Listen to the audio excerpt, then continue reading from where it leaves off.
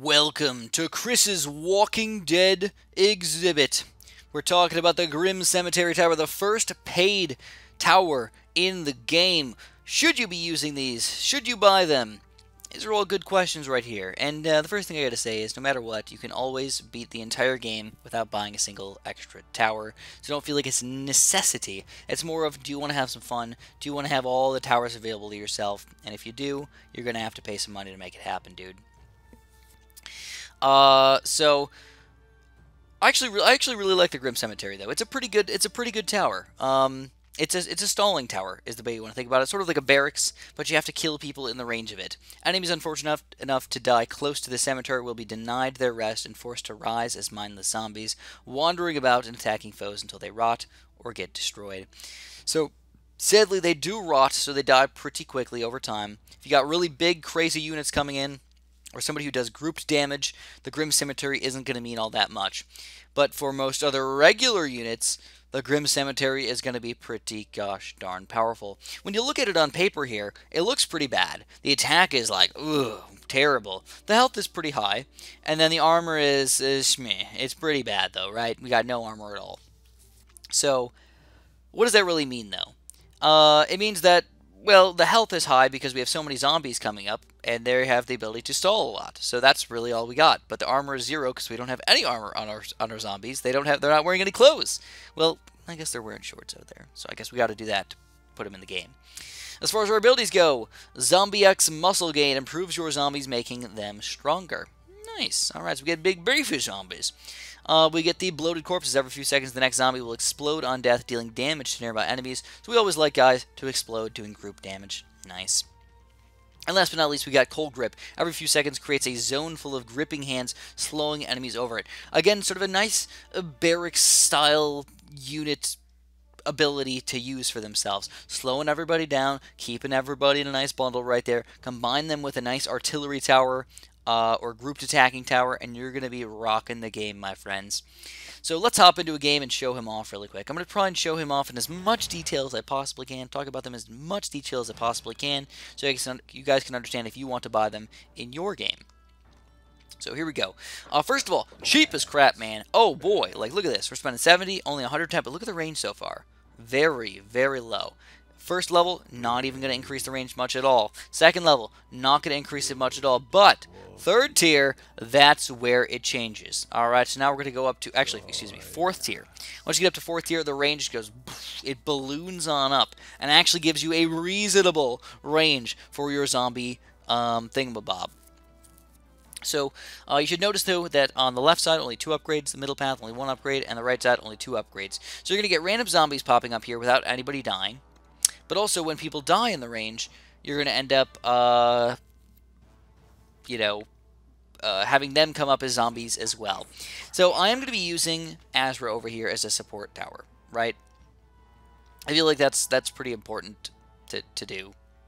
Just, because it doesn't have a single regular attack over here. When you look at these zombies, by the way, 312 health is not too bad. Daddy's got 312 health. That's pretty freaking solid over here. These guys are not going to be dying all that easy at all.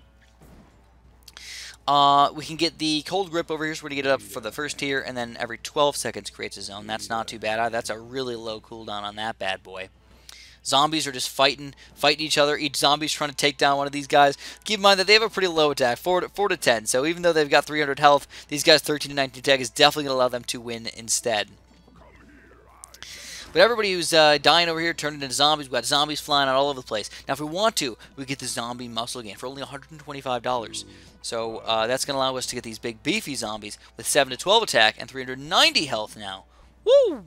That's how you do it, man. I mean, compare that to a Pit Lord. He's only got 220 health. The Pit Lord! He's got less health than a zombie. All right. That's nice, man. That's not too bad at all. So we got zombies basically all over the place, just stalling the crap out of these guys, killing a bunch of them, doing a bunch of damage. Imagine if we had other towers that were doing damage over here. Now, bloated corpses, we can explode, doing 60 damage to everybody, and then all the way up to 120 damage to everybody. One thing I want to point out is that we have not spent much money at all. Okay, we still have $500 left over at this point in the game. What? Yeah, that's pretty freaking solid right there, man. I think that's probably the most amazing thing about the this entire tower right here, the cemetery, is that it costs so little. If you combine it with any other towers that do any sort of damage whatsoever, you're going to be a happy camper. Let's just say it that much. And I think it's pretty easy to be a happy camper as far as Chris is concerned. But you guys are definitely going to be happy campers over here. Let's kill all these bad boys. Let's get some zombies up in here. But keep in mind, you got to kill them in the range, man. If you don't kill them in the range, it's not going to be quite as wonderful. I don't know the max number of zombies that you can have. It looks like there's probably about 5 zombies, 6 zombies that you can have on the screen at the same time. But that's more than enough. I mean, compare that to an orc den, 3 guys. You know, a Dark Knight, 2 guys, Gargoyles, 2 guys. Like, this is more than any other random unit that you're going to have. I don't know how well this would happen, but if you combined the Grim Cemetery with Mortimus at the same time, and you just had a gigantic zombie army, how far would that take you? It'd be interesting to see. So this is why you can just go for these guys kind of all over the screen, man. They're, like I said, they're cheap. Buy 2 of them if you want. Honestly, because of the overlapping ranges, I wouldn't probably actually do that. I would recommend probably putting down just 1, and then putting down some other towers that can hurt the guys instead. It's probably more beneficial to do it that way.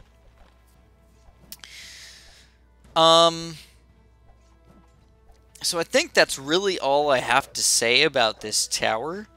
Overall, I like it. I think it's fun. I think it's interesting. I think it's cool. I don't think it's overpowered in any way. I think it's pretty fair what you're getting out of this guy. A good amount of stalling power. Not too much damage. I know the zombies seem like they're doing a lot of damage, but they're really not doing that much damage. It's more just stalling everybody, letting Asper take all the do the real damage, letting my reinforcements do the damage, and letting my random poison every once in a while do all the damage as well. If I had to give this tower a rating, I would probably give it an 8. I think it's solid. I think it's good. I think it's fun. I think it's interesting. And it's definitely got that cool factor to it to have a giant army of zombies on your team fighting against the enemies over here. Look at that. We got at least 4, 5, 6, 7 on the screen right now. 8 maybe. 9. Is there a limit? I don't know. I kind of want to know if there's a limit. That's a lot of zombies. 2, 4, 6, 7, 8, 9. At least 9, 10. Okay, so maybe there's a limit of 5 per cemetery or 6 per cemetery or something like that. That's pretty cool. I like it though. And then we can explode putrid juices all over our opponents. Snarf, snarf, snarf. If you guys have any questions, feel free to throw it down in the comments below. I'll try and answer. Hopefully somebody else can try and answer for you. If you enjoyed the video though, please press that like button for me. I would appreciate it a bunch. Subscribe if you haven't, man. I know it's cool to subscribe. And of course, have a super duper delicious day.